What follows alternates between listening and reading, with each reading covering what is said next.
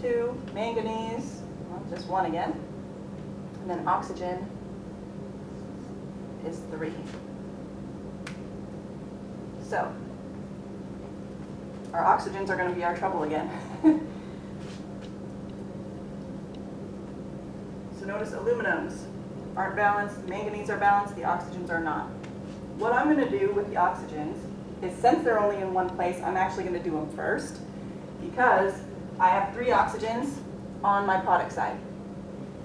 I have 2 on my reactant side, but notice it's a subscript of 2, so no matter what number I put here, it's going to be even amount of oxygens, right? If I put a 2 there, it's going to be 4. If I put 3 there, it's going to be 6. So I'm always going to have an even number. There's no way I'll get an odd number. So what I'm going to do is make this number even first, and then balance. So to make it even, I can put a multitude of things here, but I want to put the lowest number possible to make it even. If I have a 1 there, it's going to stay odd. If I have a 2 there, now it's 2 times 3 gives me 6. So I have an even number.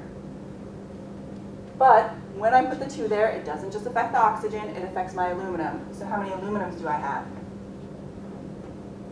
4, right? Coefficient times subscript, 2 times 2, 4.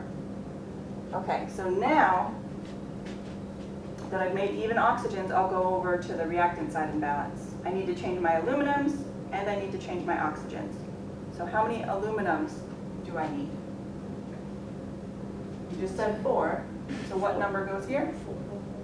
4.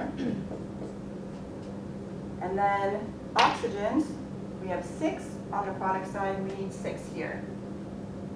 So what times the subscript of 2 is going to give me 6?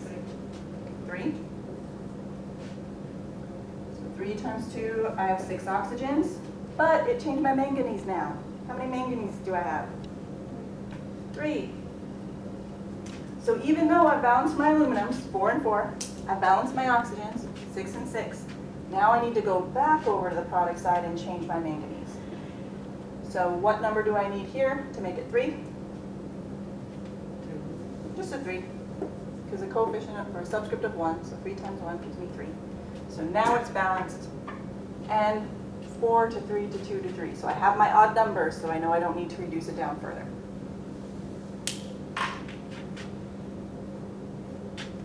Any questions on that one?